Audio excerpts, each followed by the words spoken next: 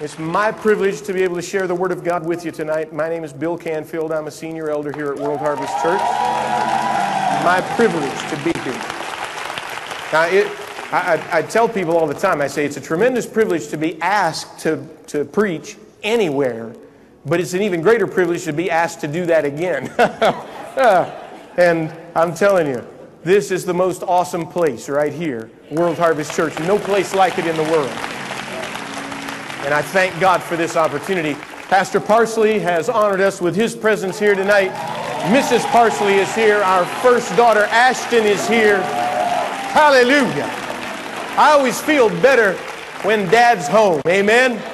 Amen. Stretch your hands out toward him right now. Heavenly Father, we thank you for the healing power of God that is at work in our pastor's body from the top of his head to the soles of his feet, causing him to be well and whole. We come against every ungodly kind of side effect that would try to attach itself to him. And we thank you for the healing virtue of the Lord Jesus Christ, causing strength to come into his body and healing and cure in the mighty name of Jesus Christ our Lord. Somebody say hallelujah. Amen. Amen. Praise God. You may be seated. You may be seated. What a tremendous, tremendous blessing it is to be able to be here and to be able to share the Word of God with you. And somebody said, well, when Pastor Parsley's there, we know he's in charge, but who's in charge when Pastor Parsley's not there? We say, he is. Praise God. That's real simple. Amen. Somebody said, are you nervous about him being here? No more nervous than I am when I know he's watching online. Amen. Praise God. Hallelujah. Amen. Glad to see you here on a Wednesday night in the middle of summer. Every single one of you. Amen. Thank you. Thank you for being with us. Now, if you're here for the first time and you haven't ever been here before, you'll find a little white card in the pew in front of you. Take a moment and fill that out for us if you would. You can leave it with us before you make your exit tonight. And we'll believe God with you for God's best to be yours in every area of your life. Open your Bibles with me very quickly. We are on a 1-hour Wednesday tonight, and so we're going to get right into the Word of God. I want you to open your Bibles to Psalm 150, the 150th division of the Psalms. I'm going to take a text real quickly, and then we'll go on from there. Psalm 150. Of course, our topic is the Psalms, and I want to just kind of give you an introduction to them tonight. Psalm 150, I'm going to read it from the King James Version of the Bible. Praise ye the Lord. Praise God in his sanctuary. Praise him in the firmament of his power. Praise him for his mighty acts. Praise him according to his excellent greatness. Praise him with the sound of the trumpet. Praise him with the psaltery and harp. Praise him with the timbrel and dance. Praise him with stringed instruments and organs. Praise him upon the loud cymbals. Praise him upon the high sounding cymbals. Let everything that hath breath praise the Lord. Praise ye the Lord. Go ahead and take an opportunity to do that right now.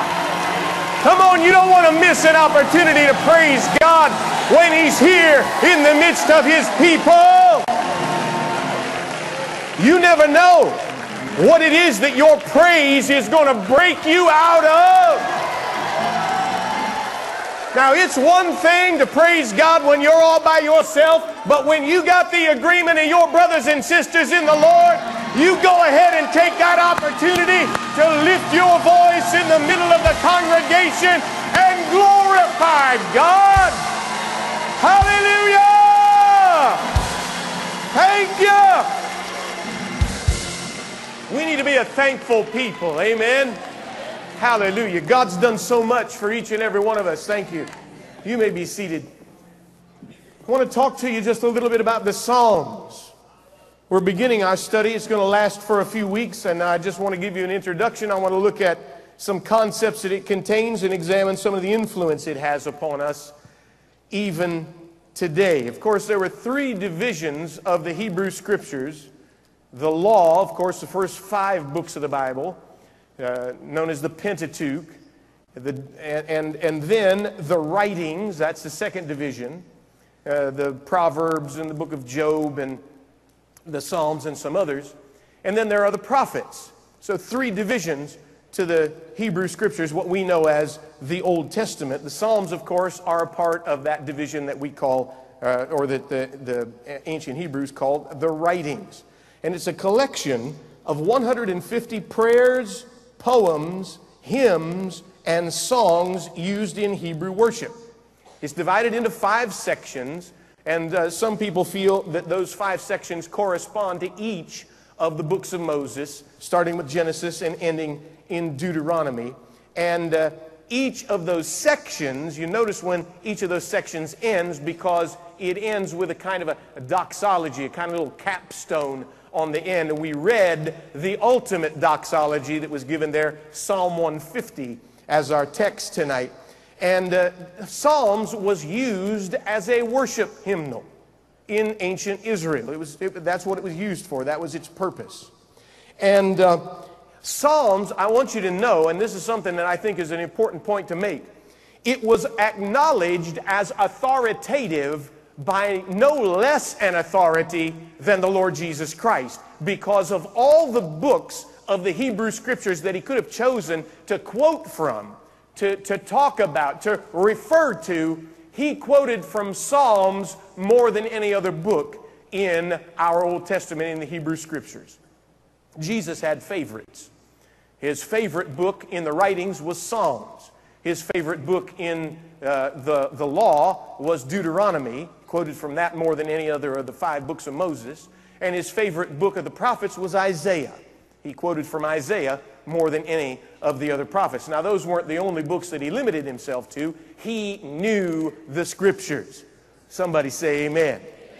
By the way, if you haven't been keeping up with your Bible reading on a daily basis on YouVersion, you need to get caught up. Somebody said, well, I'm not sure I can catch up the 6 months that I'm behind. Well, don't worry about that. Start where you are right now, okay? Praise God. We started the second half of the year. You can finish strong. Amen.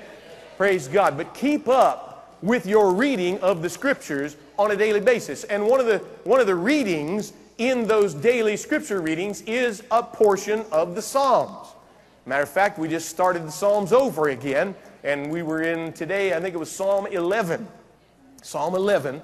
And so you can keep up with us, and you can get a portion of the Psalms every single day. But Jesus quoted Psalms 11 times altogether, a couple of times in the same context. And I just want to go through some of these with you. When he fed the multitude, he quoted Psalm 78, verse 24. And I'm not going to take time to read all of these, but I just want you to know that Jesus felt that the Psalms were authoritative enough to refer to them over and over again during his earthly ministry. If Jesus can refer to them, if they could help him, my brother and sister, I have a feeling they can help you too. Somebody say amen. Hallelujah. Amen. So he referred to them when he was feeding the multitude. He referred to Psalm 78, verse 24. He referred to the Psalms when the Jews wanted to stone him by quoting Psalm 82, verse 6. He predicted his betrayal to his disciples by quoting Psalm 41, verse 9. He claimed that he was the chief cornerstone of the building that God was building. By the way, you and I, every one of us who knows Jesus Christ as our Savior, is a stone in that building, with Jesus being the chief cornerstone. Hallelujah.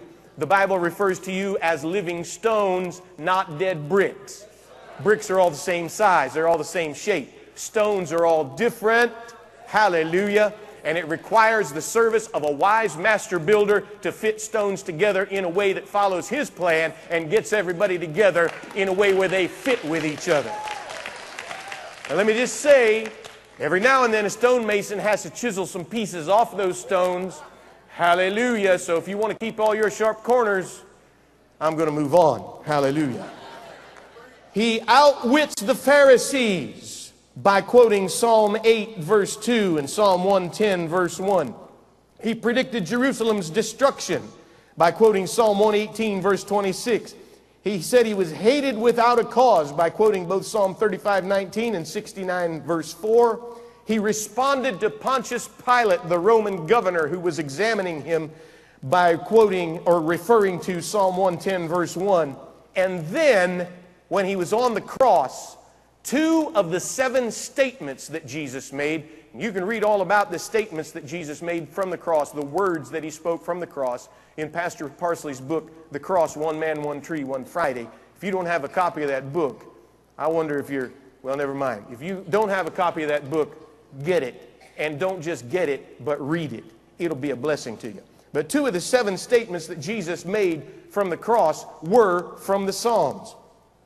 And one of them was Psalm 22, verse 1, my God, why hast thou forsaken me? And then again, that was the 4th statement from the cross. The last thing that Jesus said before he died was Psalm 31, verse 5, into thy hands I commit my spirit. Hallelujah. Can you imagine? He died with the word of God from the Psalms on his lips. Pretty impressive book, the Psalms. And so the Psalms were written by 73 of them by David, 12 of them by Asaph, 10 of them by the sons of Korah. Solomon wrote 1 or maybe 2 of them. Ethan and Heman wrote a couple of them. Moses wrote 1, and then we don't know who wrote the rest of them, 50 or 51 of them. Don't have any designations for their author. They were written all the way from Moses' time, Psalm 90, written by Moses, to the captivity of Israel, Psalm 130, actually captivity of Judah, Psalm 137. A time span of 1,000 years, the Psalms were written. And yet, all of them coordinate together to show a wonderful picture of God and his care for his creation. Now, a question that people ask is, well, since these things were written so long ago, are they still relevant? My brother and sister, men wrote these things responding to life's events and circumstances. These are people that went through stuff just like you and I go through stuff. Somebody say amen. They were written while calling upon God in faith. They cover the entire range of human experiences and emotions. And in every case, the writers of Psalms counted on God's favor, on his faithfulness, on his mercy, and on his grace. They always looked to God with an expectation. They always looked to God with an anticipation. They always looked to God with eyes of faith. Now, the Psalms have been an inspiration to people for generations, ever since they'd been written. I already mentioned that they were used as a songbook of ancient Israel. They were used in temple worship. In the 1st century, many believers, of course, were Jews, and they depended and relied upon the Psalms as a source of inspiration and encouragement. And throughout church history, Psalms have been inspiring men and women. In the Reformation and beyond, as different groups began to develop, they had different styles of worship. The Lutherans and the Moravians tended to put their music in vernacular, that is, in the common everyday speech of the people that they were around. Calvinists, the followers of John Calvin, on the other hand, said, well, we've already got a songbook. We don't need another one. And so they put the entire book of Psalms, all 150 chapters of them, into verse and then put that to music, and that was the Calvinists' songbook. Well, there was a great deal of disagreement in the body of Christ and discussion about which way was right and which way was proper. And to some extent, that controversy still continues. But over a period of time, hymnals began to be developed. That is, a collection of music that became popular for people to sing. And one of the most famous was the Geneva Psalter, which was developed in the 1500s. And its final collection was in 1562. And there's a song from the Geneva Psalter that you still know. It's called the Doxology. Hallelujah. It's come all the way down to us from the 1500s. It's the most amazing thing. Music has qualities about it that influence people far beyond the time in which they were written. And let me just share this with you. Harvest Music Live just came out with their brand new music project called Light the World on Fire.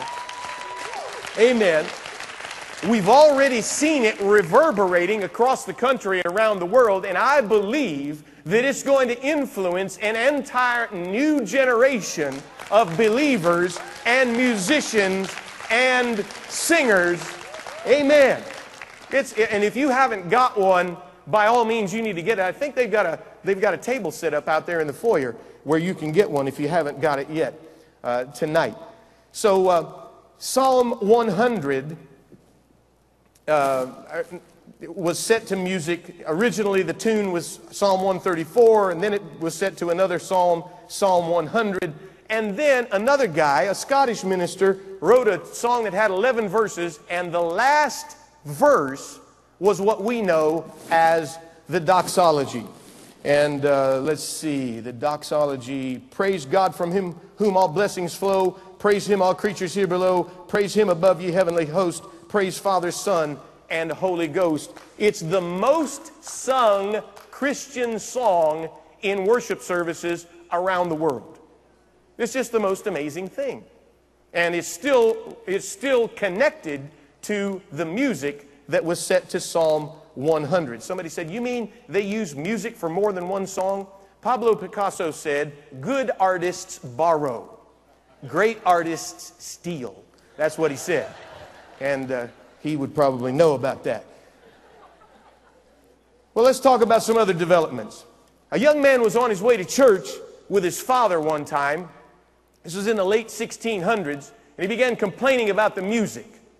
His father said, well, why don't you do something better? The young man was 14 years old, and he said, well, all right, I will.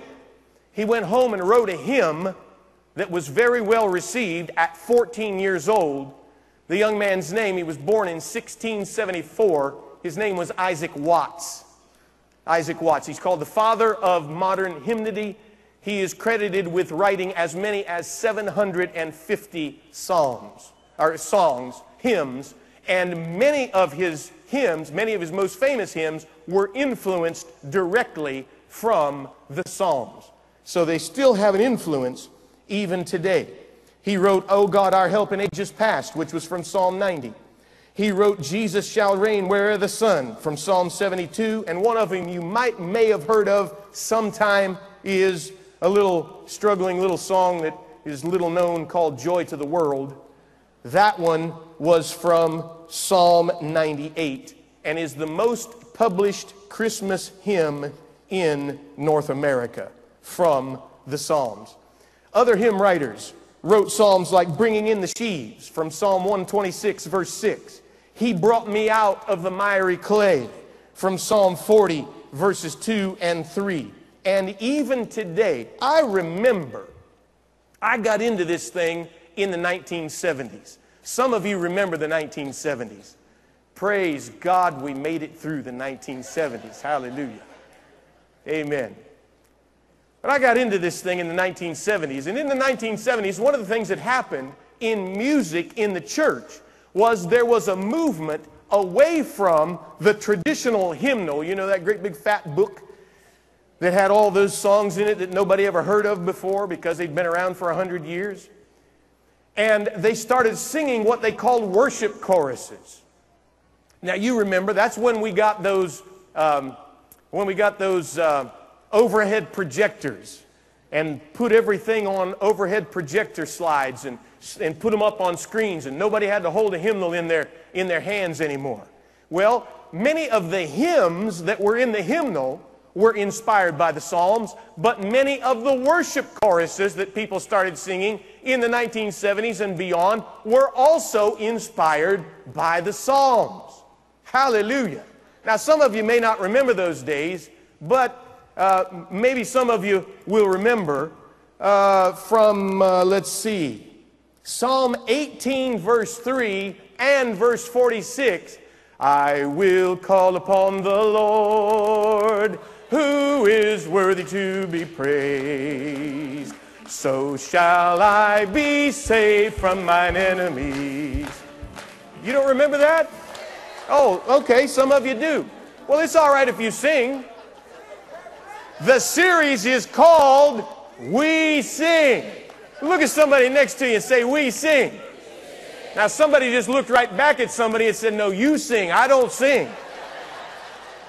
Listen, my brother and sister, one of the problems we have in the contemporary church is something that I thought we got away from a long time ago, and that is where everybody participates instead of just watching one person up there do all the work and everybody here just sits with their arms folded.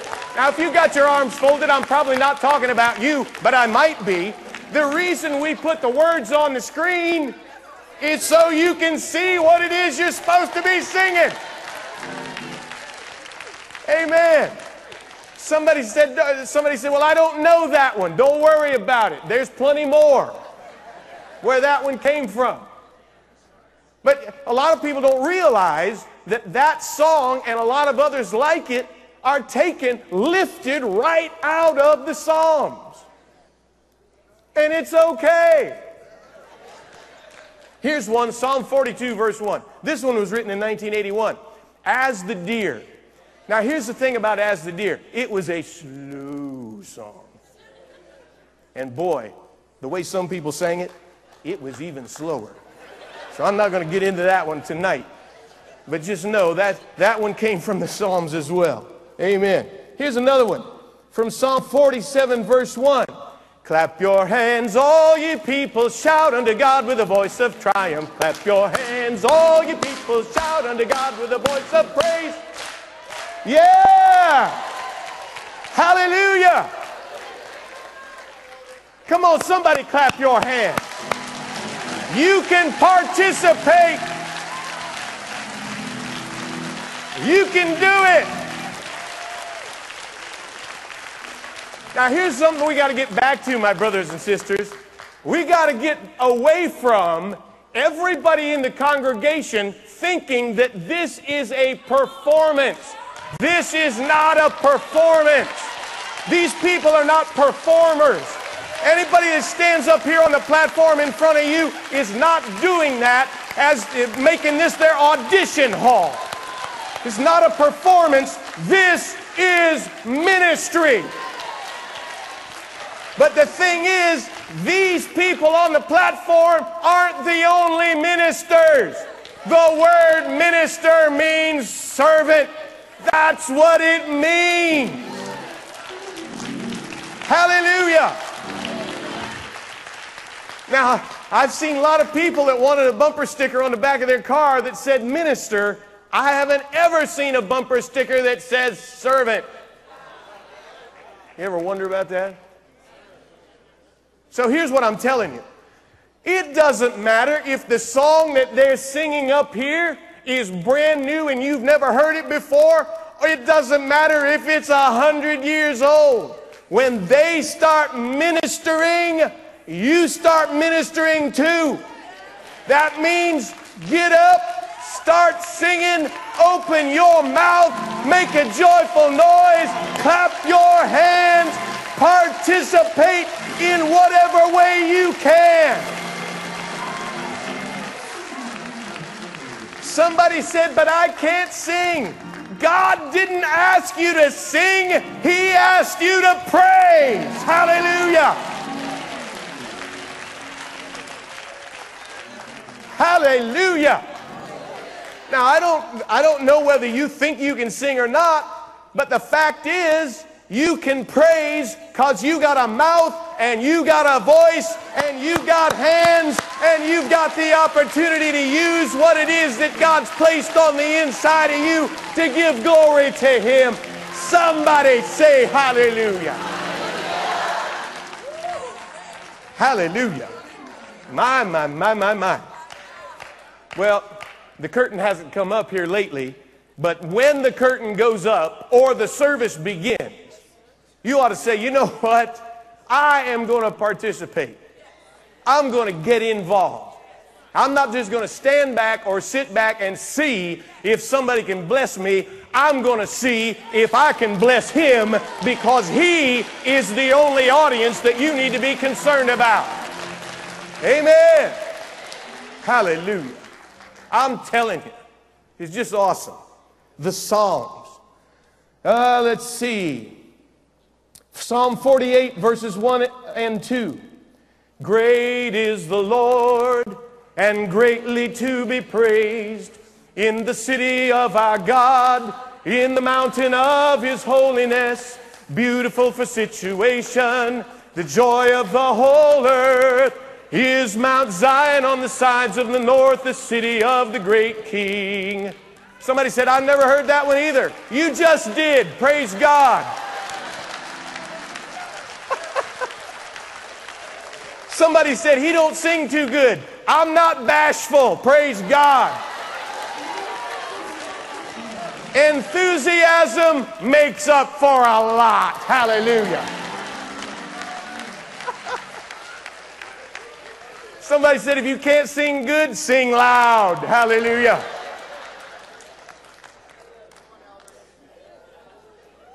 Psalm 60, verse 12, through our God. Psalm 68, let God arise. That was written in 1970. Let God arise and his enemies be scattered. Let God arise and his enemies be scattered. Let God arise and his enemies be scattered. Let God arise. See how easy that is? And somebody, if you stick around long enough, you might start having a good time. Hallelujah. I'm already having a good time, Wendell. How about you? Yeah, me and Wendell are having a good time.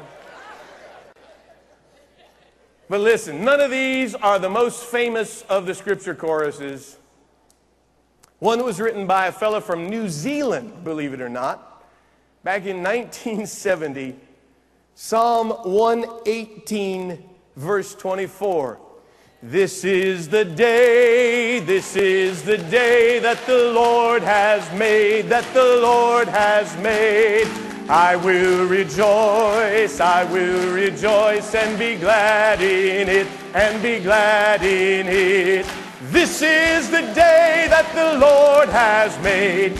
I will rejoice and be glad in it.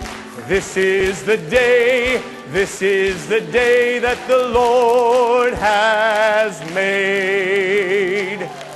And then, you can't sing that one without singing Psalm 100, verse 4. I will enter his gates with thanksgiving in my heart. I will enter his courts with praise. I will say this is the day that the Lord has made. I will rejoice, for he has made me glad.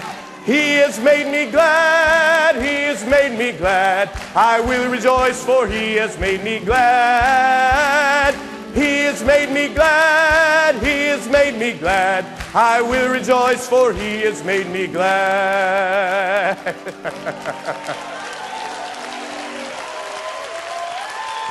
Oh, has he made anybody glad in the house?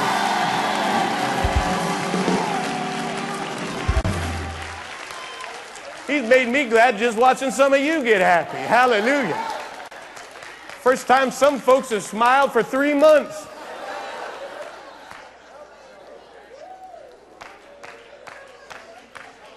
Pastor Parsley takes me back. When we moved into this building in 1987, we were singing some of those songs. I know, because I was up here leading them for some reason or other. Amen. Clint Brown came, and I didn't have to do that anymore. Somebody came up to me and said, oh, Brother Canfield. I wasn't an elder then. He said, Brother Canfield, I'm so sorry you're not on the platform. I said, don't feel sorry for me, honey. I'm the happiest person on the planet. That's it. Hallelujah. Let me mention just a couple more. Psalm 103, verse 1. Andre Crouch wrote this one in 1973.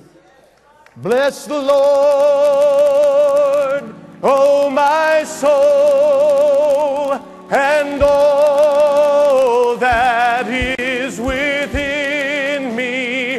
Bless his holy name. You remember that one? Amen. Now, sometimes the same scripture gets involved in different generations And then we come up with in 2011, Matt Redman, bless the Lord, oh my soul, oh my soul, worship his holy name. Sing like never before, oh my soul, I'll worship your holy name. See, it's the same scripture, two completely different takes on it. Hallelujah. Amen. And then, of course, what was known as Jesus music in the 60s and the 70s became known as contemporary Christian music. And Psalm 8 verse 1 became How Majestic, written by Michael W. Smith in 1981. You remember Larnell Harris and Sandy Patty singing How Majestic Is Your Name. And then in 1985, Wayne Watson, Psalm 87 verse 6, Born in Zion. You may not be as familiar with that one, but that one really ministers to me. Psalm, not that one. Listen, I know my limits. Hallelujah.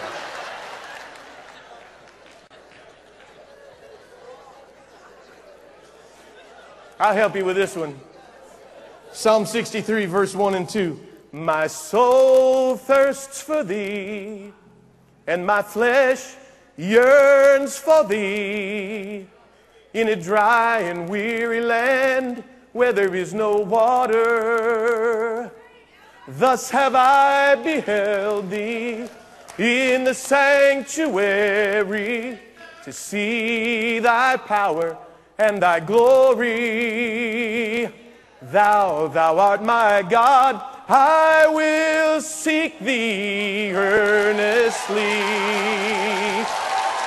I will seek thee earnestly.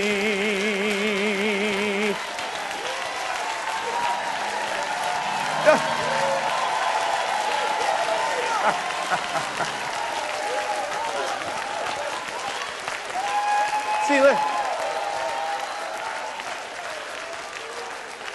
That's from Psalm, what I say, 63, 1 and 2? Yeah. And that was on a little obscure album by some guy by the name of Matthew Ward. He was a part of a group called the Second Chapter of Acts. They're not touring anymore. They've been, doing other things for a long time now. But see, that's not hard. My brother and sister, somebody said, well, that's easy for you to say. No, there was a time when I couldn't do that. But it gets easier the more you practice. And listen, you don't have to do that when there's hundreds of people watching you up on a platform under lights. All you got to do is get alone in your car somewhere. All you got to do is get alone in your closet somewhere. All you got to do is spend some time in the presence of an almighty and everlasting God who wants to hear from you. And somebody said, well, I don't know any of those songs. Make up one of your own. Hallelujah. Yeah. It doesn't have to get on a praise and worship project. It doesn't have to hit the charts. You singing out of the innermost parts of your being to a God who loves you and sent his son to die for you, you're going to get the applause of heaven. God himself is going to get up off his throne and say, sing that one again, son. I like the sound of that one. Sing that, girl. Sing that one again. Hallelujah.